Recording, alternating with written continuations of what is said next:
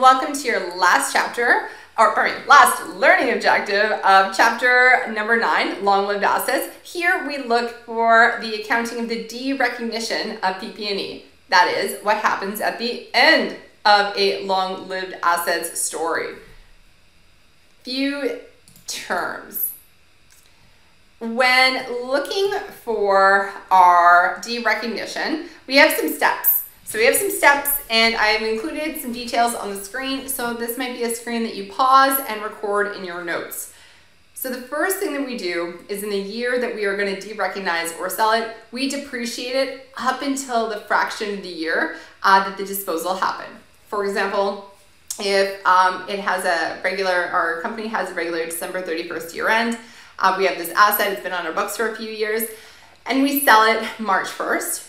We would need to depreciate it for whatever our regular depreciation rate is, times by 2 divided by 12. So that we update depreciation up until for that little stub period of the year prior to when we sell it. All right, so then we are left with the carrying amount, which is going to be the cost from learning objective 1 minus accumulated depreciation from learning objective number 2.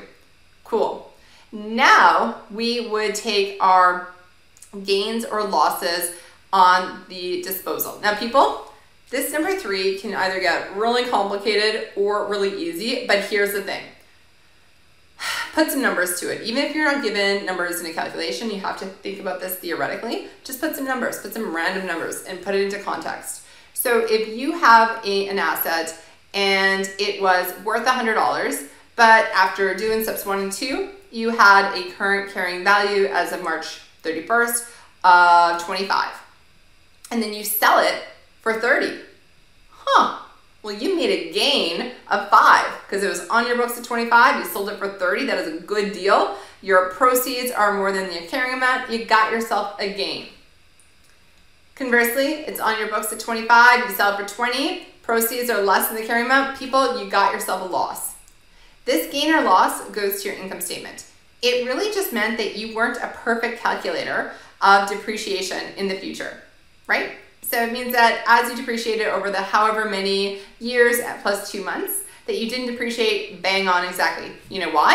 Well, depreciation is an estimate, and estimates by nature are wrong because if you had better information, it would be called an actual. So you guessed a little right, got a gain, or I guess guessed a little wrong. Either way, you got a gain or a loss.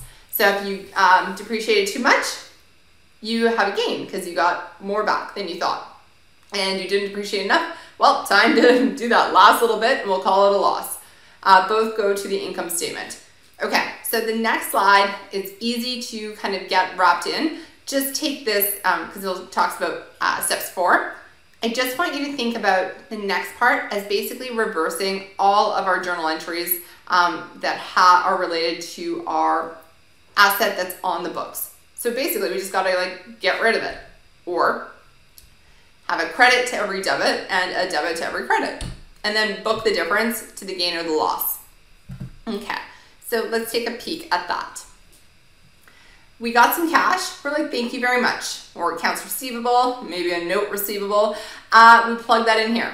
Then we reverse our accumulated depreciation.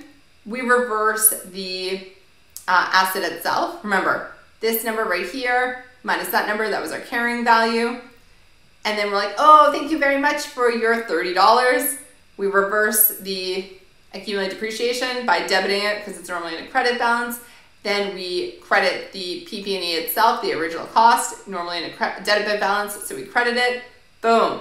The difference is either a gain, which is a credit, or a loss, which is a debit. But people, I fill in all the other items first, and then I make sure that the last one here that I don't want to call it plug, but that I calculate it and put in here. As a result, I make sure that makes sense and matches my expectations.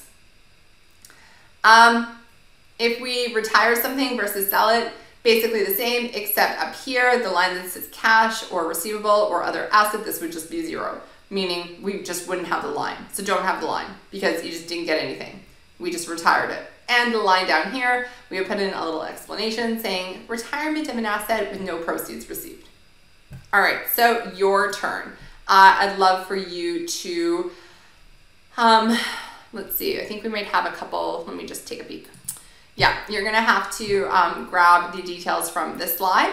So I want you to write this down, I'm gonna talk about them, and then just know that in the next slide, it's gonna continue on. So give this one a go, and then just know that we're gonna take these fun facts and bring it into our next example. So I'll pause it here, calculate it, we'll debrief, and then we'll do kind of part 2 in just a second. All right, talk soon.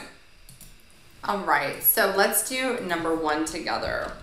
And so we are going to see what is our depreciable amount. And our depreciable amount is going to be that cost less the residual value. And so our depreciable amount is our $16,000. Okay, and no marks for pretty, but communication is key. All right, let's continue on. We have a depreciable amount, and what's its useful life? 4 years. All right, and so we can go here. 4 years, and this is years. This is useful life, and so this means that we are going to have $4,000 in depreciation expense each year. So then the question asks, what's the depreciation expense for each of the first 3 years? Well, we can just say this is year 1, and under version 1 or question 1, year 1, year 2, year 3, this is all going to be the same, and it's going to be the $4,000. Oh my gosh, right? I know better. All right, and so now when we are looking at number 2, and we want to see what is the depreciation expense under each, we are looking at double diminishing balance. So that is when we take our carrying value and we times it by our rate, and then that gives us our depreciation expense.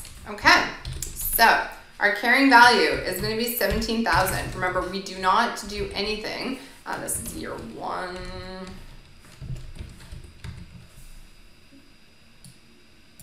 We don't do anything with residual value under this diminishing balance or double diminishing balance or triple diminishing balance. Any diminishing balances, we do not care about residual value. Nope, that is straight line only. All right, so what is our rate? Well, our rate is going to be equal to our, that is going to be equal to our straight line rate times by our multiplier. So in this instance, it is going to be equal to, I'm like 25% times 2, so it's 50%. So let me just make sure. Yep, fabulous. You can see that's our 1 year divided by 4 years useful life times by 2. 2 is our multiplier because it's double diminishing. And so we get our depreciation expense in year 1, and that is going to be $8,500.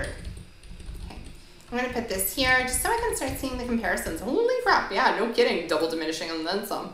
All right, now carrying value. That is equal to my opening from last year minus my depreciation expense.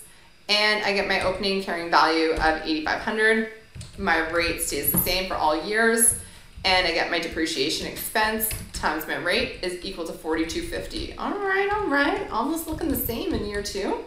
All right, let's take a look at this. And so my opening carrying value is last year's opening minus last year's depreciation times by 50%.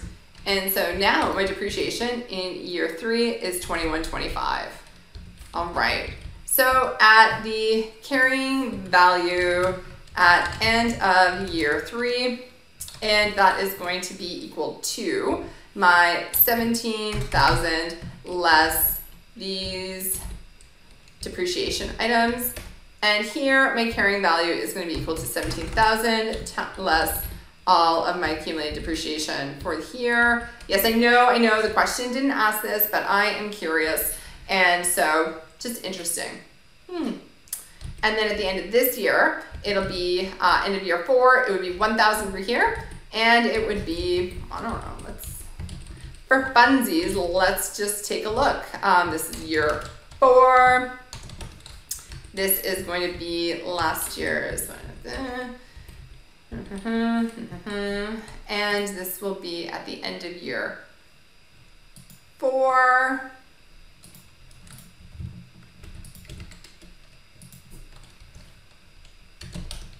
This isn't my idea of funsies. Well, too bad. Just kidding.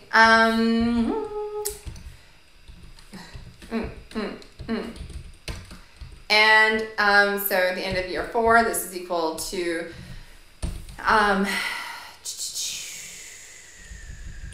this minus this. All right, and pretty close. At the end, if we kept this on the books and we were like, hey, let's keep going, you wouldn't have any more depreciation under the straight line, but you would have another like $500. Basically, this thing just keeps like getting half and half. And we would just keep going. This would stay on the books at the carrying value of 1,000, and this would keep going down by 50% each year. All right, let's take a look at part 2.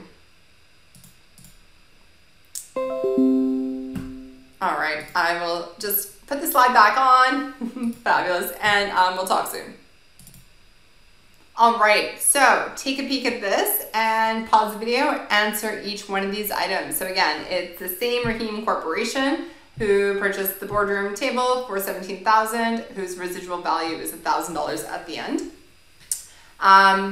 First type of depreciation expense calculation is straight line. The second is double diminishing. So we have 3 different scenarios, and yeah, I'd love to see your responses for each. When you unpause the video, we'll come back and we'll do a debrief, and then we have one more slide and then we're done. So take care and talk soon. All right, so Rahim got some cash. Awesome, let's book the cash. And how much did they get? They received $5,800. Fabulous. All right, and so they're also gonna have to credit accumulated depreciation, and they are going to need to credit for PP&E, the table. All right, so we know what this is because it's what they bought it for. That was our $17,000. And then what was it? It was at the end of the 3rd year. So we take the accumulated depreciation, or the depreciation expense, under the straight line for the first one. And so we know that that was this much plus this much plus this much. And fortunately, they did it at the end of the 3rd year, so we didn't have to do any step 2's partial year depreciation. So thank you for that. Cool. All right. So on my one side, I have 5,800, which is 17,800, and on this side, I have 17,000. So if I wanted to do it the plugged way, I would realize that I needed to credit here, and if it's a credit, it's a gain, and then that's how I got these items to balance. Another way to think about it is if I had a net book, or if I had purchased it for 17,000 minus my accumulated depreciation of 12,000. I have it on the books at 5,800. Somebody wants to give me 5,000, pardon me. Somebody wants to give me 5,800. Cool. They gave me $800 more than I thought I was going to receive. So this is to calculate disposal of table under, what would this be? Under straight line method, SL straight line method. Cool. All right. Let's see what would be same, and what would be different under option number B. Letter B. All right. So this is our double declining. All right. So our cash would stay the same. Our accumulated depreciation would change. And we might have a gain, we might have a loss, but our cost of our PP&E remains the same. All right, so let's take a look at what our accumulated depreciation is. And so that would have been the depreciation expense from year 1 plus expense from year 2 plus year 3. And so now we have funky formatting. We have 20,675 on this side, and we have 17,000 on this side. So we are going to need an amount on this side to balance it out. And how much are we going to need? Well, let's see. This is the lazy plugging way, and we'll do the real way in just a moment. And so we have a credit here to balance it out, and this would be a gain. And this would be to calculate the disposal under number 2, the double declining method. All right, so why? Well, because we have our PP&E that was recorded, our carrying value was 2,125. Somebody wants to give us 5,800. So really 5,800 minus our 2,125. 58, let's try this again. 5,800 minus 2,125. We're getting a gain of 3,675. Cool. All right. So what is the total net income, depreciation plus any loss or disposal of each method over the entire 3-year? So here, let's just go back up here. No, let's go right underneath. So here we have, we would have $12,000 of depreciation, right? Because it's cumulative depreciation and $4,000 each year, minus the gain, because it's going the other way. It's almost like we got a little like depreciation refund. So we had a total impact to the income statement of $11,200 under option A, which reflects the straight line method. And so this would be 3-year net income impact. And that would be for this one. Let's make it a color. This is, let's actually just move this over a little bit. And this is our B, and this will be smaller, and this will be bigger. Okay, and why not? Let's insert a row. Cool. And let's see what our 3-year impact over here would be. I know this is like AB. I know, I'm very sorry, but because this was our original AB. Okay, so net year impact from the, I'm just gonna say straight line and straight line, net year impact, double declining. Okay, and so this would have been our cumulative depreciation minus our offset by our gain, and oh, the suspense, 11,200. So you see the impact to the income statement is the same regardless of what method you use. We're just trying to, with depreciation, reflect the reality of how much of the asset is being used each year. So that's why we have that there. All right, so then it brings us to C. Which type of depreciation method do you think is most appropriate for this boardroom table and why? Well, in hindsight, this method, the straight line method, not only is it quicker, less prone to error, takes less time, but it also appears to be more accurate because our gain and or loss, the thing that gets you closest to 0 means it's most accurate, means that each year your reflection of the expense, the cost of the asset, was reflected appropriately each year. That said, if you were to ask this question after year 5 or after year 1, maybe the correct answer would have been double declining. All right, one last question. We'll go to the slides and then we'll close out this chapter. All right, so the big picture question and the things that kind of get us into the accounting as a tool that helps you understand what companies or corporations are doing to help you kind of understand the language of business, the stories that are going on. So would management be able to influence the calculation of depreciation based on their personal bias? Pause this video, please give it a think, and support your yes or no answer. All right. So the question is, yeah, they probably could. They could influence it in a number of different ways. One would be in really collecting all of those costs to get that asset into operations.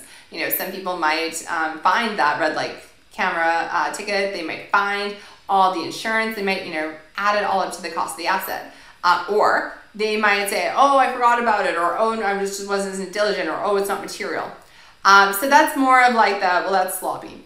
But as far as the actual inputs, so the residual value, where does that come from? Well, it's what is the present value, what do we think we're actually going to be able to get for this asset at the end? You know, do you go and get the Kijiji number, or do you go and get the wholesale number, or do you go and get the, you know, where is the source of your data and what bias are you interjecting in order to get that number? Another thing could be the useful life. You know, if you have a range of useful lives, which one are you selecting and why? And then, of course, what we just talked about, and hopefully what you were wondering about, is the depreciation method. You know, are you going to be doing the straight line? Are you going to be doing the double declining? Are you going to be trying to front load the expenses through double declining or triple declining or declining? Or are you going to try to smooth them out? And what is your personal bias? If it's maximizing your bonus this year, you're probably going to want to go towards the straight line. And if it's, you know, leading up to having a really good year in 5 years, you know, it's probably the other one. Or there might be another bias. There's so many biases that could come into this. And the thing is, you know, auditors will question assumptions. They will, you know, dig into finding the numbers. They need to be reasonable and justified. However, at the same time, these statements are a reflection of management and their estimates. So understanding how these numbers can be influenced is a great way to understanding the language of business. Alrighty, thank you so much for your time and attention this week. I hope you have a great rest of your week, and we'll talk soon.